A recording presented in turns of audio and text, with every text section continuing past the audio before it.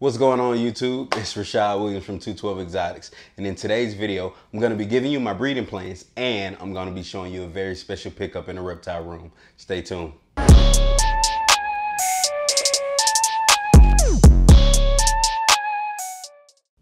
What's going on, everybody? Welcome back to my channel.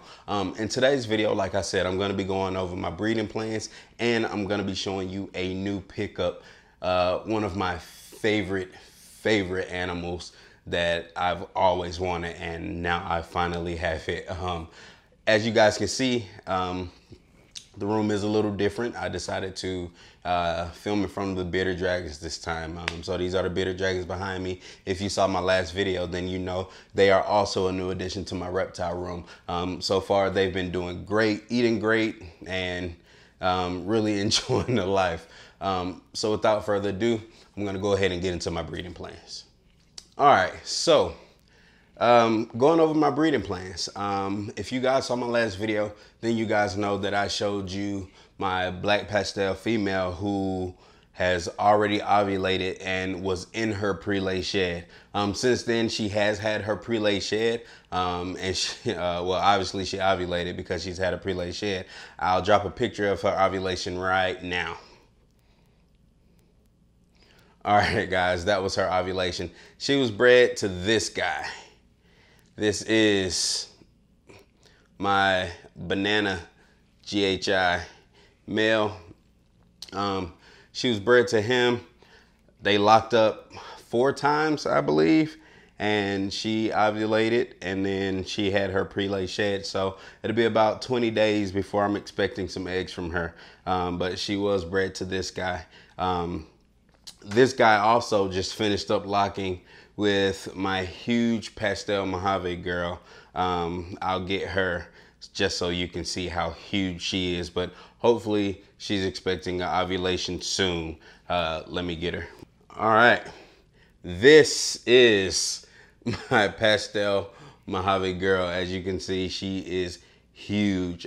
She's finally off of food, so hopefully I'll be expecting ovulation here soon from her.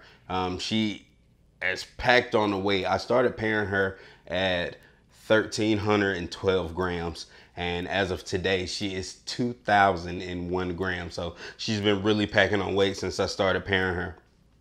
Today was her 4th lock with this same male. So hopefully, like I said, she'll be showing an ovulation soon, or be giving me an ovulation soon, so that I can get some pretty nice eggs from her. But she is a first-time mom, or she will be a first-time mom if she ovulates. But like I said, I can't wait until her ovulation. That way we can get some nice-looking animals from her. But yeah, this is my banana GHI and pastel Mojave female. All right, this is my pastel lesser het clown female. She's been bred to my pastel clown male. This girl I got from Bob's Balls, and this girl I got from Derek and Jonas at Left Side Reptiles. Huge shout out to Derek at Left Side Reptiles. This is their shirt, if you can see it. Left Side Reptiles, there it is. But this, they have paired 5 times. So she seems to be doing a little swelling around here. Hopefully that is signs of an ovulation. She is also a girl that has just been pounding food. She is also now off of food. She's been off of food for almost a month now. So hopefully I'll be seeing an ovulation from her shortly, and hopefully we can make some nice lesser clowns, some killer clown lessers, and some nice clowns, and then some really nice hets to come out of it. If the odd gods are on my side, hopefully no hets and all clowns, but I know that probably won't happen. But this is the pairing. This is a pastel clown to a pastel lesser het clown. This right here is my pastel Mojave spider, or Mojave bumblebee. She was produced by all these 2 cool reptiles. If you can see, if it'll get clearer, there she is. just so you guys can see. But this is my pastel Mojave spider, or my bumblebee Mojave. She was bred to my super fire male. They've also locked up 4 times.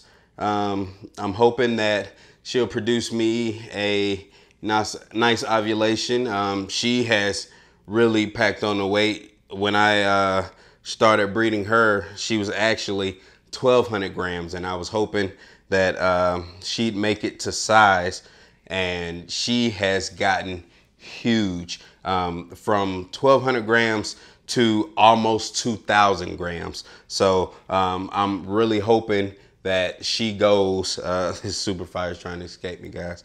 But I'm really hoping that she goes, but this was the pairing, and one more lock with them. I'm hoping she gives me an ovulation, but they've been locking up. They've been doing amazing. So I hope that they continue to lock and make me some nice babies. So one more pairing that I really am not sure about, but I'm gonna share it with you guys anyway, hoping that I get some positive results from it. All right, so this is my low white pied female. I know if you guys heard me talk about her in my last video, I was saying that I did not want to pair her because she had been off of food. However, a lot of my friends in the reptile industry said she knows what she's doing, so go ahead and pair her. So that's what I did. And since then, she has locked twice with this guy, my pastel clown. So it'll be pied to pastel clown and make some really cool double hits if I'm lucky. But that's if she goes. Since then, since I did pair her, she has started eating. So I don't know if she's building follicles or if me pairing her just put her into the mode to start eating again. I'm hoping that it's for building follicles. She has started gaining weight again. She's went from 1,600 grams to 1,700 grams empty. So she's gained about 100 grams and eaten 3 or 4 small rats since I've paired her. But I'm hoping that these two together can make me some really neat double hits. And if so, that is awesome. But again, this is my low white pied female and my pastel clown male. All right, guys, those are all of my breeding plans. And if you have stuck around from the beginning of the video, you also know that I said that I have a new pickup, and it is something that I've been wanting for a mighty long time. It is one of my favorite species of animals. So without further ado, here is my pickup. All right, guys, this is my new pickup. If things will focus on her, as you can see, this is my new carpet python. She's being really good right now. She's actually a little brat. She's a little feisty, but this is one of my favorite Morelia species, Morelia spilota. I don't know how to say the last word, Shani, whatever. Jungle carpet python. I am really excited and really stoked to have her in my collection. I can't wait until she gets bigger. She's actually being really sweet right now. Typically she's a little B word and she is not fun. But anyway, this is her. I'm gonna go ahead and put her up because I've only had her for about a day or so. So I don't wanna stress her out, and I don't want her to keep trying to tag me. But this is my new carpet python, my new jungle carpet python. And for a name, I named her Michonne. And if you know that reference, comment down below if you know that reference or where you know that reference from.